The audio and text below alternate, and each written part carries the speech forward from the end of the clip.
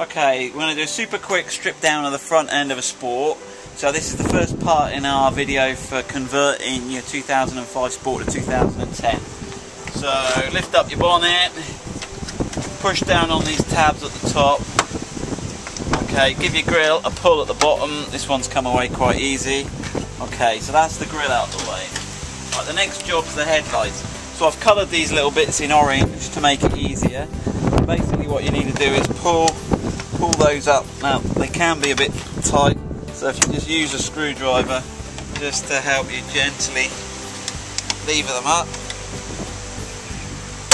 Okay, so with those up, that should release your headlights like so.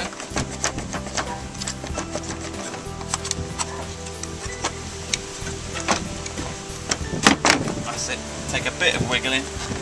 Right, now on the rear here you've got to push down on this and then pull the headlight away, and that's the connector. So that's the one done. Right, and then we'll do the same on the other side.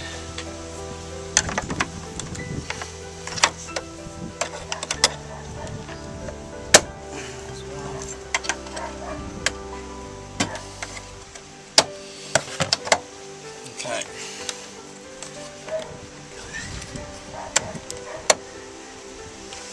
That's that. Okay. That's that.